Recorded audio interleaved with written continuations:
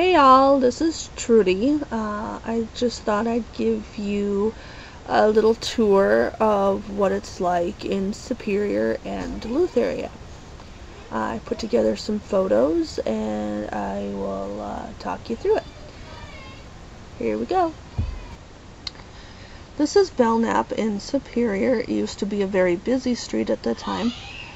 This big building here still stands as an apartment building. Those little houses that you can see close to it, those were made by the shipping industry, and what they did is they went to large cities and they asked people if they wanted a house in return for doing work with the shipping yards. I'm not sure how many years they had to work before they could get the deed to the house, but there are many of those throughout Superior, so I'm sure they got a lot of takers. Across the bridge there, that is the Blotnet Bridge. That is Superior. Closest to you here, that is Duluth. That's their train yard. And this is our labor industry, which is where our trucks do their business and the shipping industry does their work. You can see a grain elevator way off in the distance there.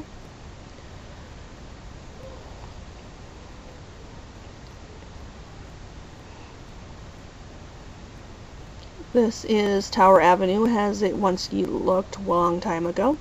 The Android Hotel with the flag there on the left still stands, along with the post office there on the right with the flag. Many of the other buildings do not exist. This is Tower Avenue as it exists today. On the left-hand side there, you'll see the old post office, which is only used for small businesses. And on the right is the New York building. Down there you can see at the very end the Android Hotel, which is still a hotel today. We have UWS Superior, Basic College. The little white building in the front, that is the old Milk House, which is one of the oldest gas stations / convenience stores in Superior. It was pushed off to the side as a historical marker. It's no longer used. Barker's Island, is off there to the side. It's got a boat that's been dry docked that you can go through. There's also a boat that dredges the lake that people can look at. A couple little shops down there, and there's also a hotel down that way. The building with the glass mirrors on it used to be a school. Of course, they didn't have the mirrors on it then. It was converted into a building for businesses. We also gained that new restaurant when that happened. I haven't been there yet. Our biggest attraction in Superior is the Fairlawn Museum, which was built by a ship captain. The bottom part and one of the rooms upstairs is how the house existed back in that time. The rest of the building is made into a museum of odd and end collectibles that people have donated to the Fairlawn over the years. It's often used for tea parties. If you cross the Blotnet Bridge, you come into Duluth. Superior is over there on the other side. Duluth has many different businesses.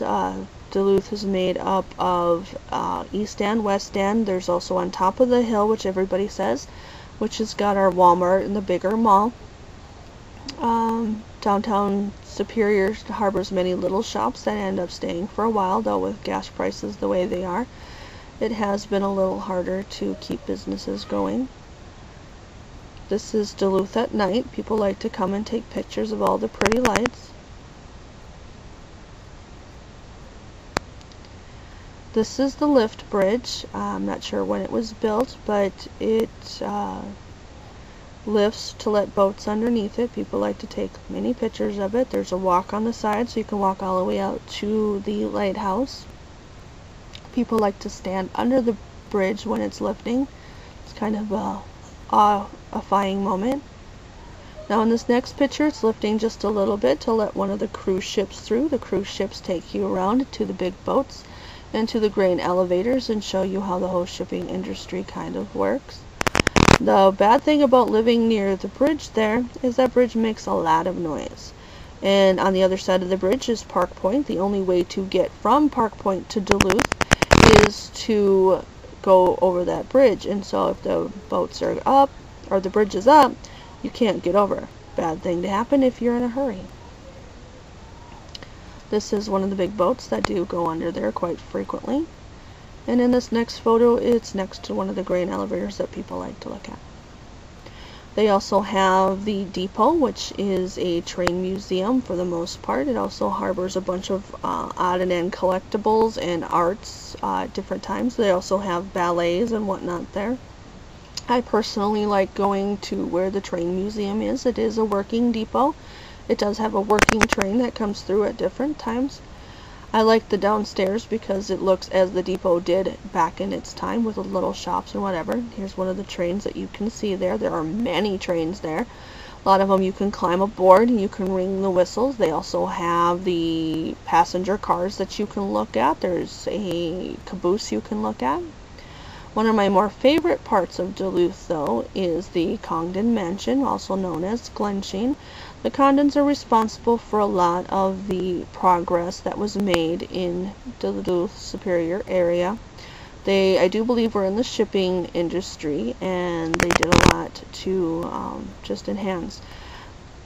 The Congdons were very advanced. They had an indoor pool. They had heating, which was unusual for its time.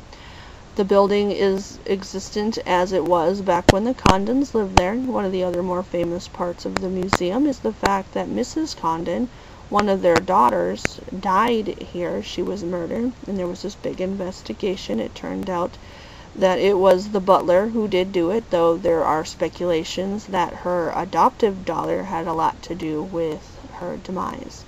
Well, that ends my tour. Please pick up your cups and popcorn and throw them in the rightful containers.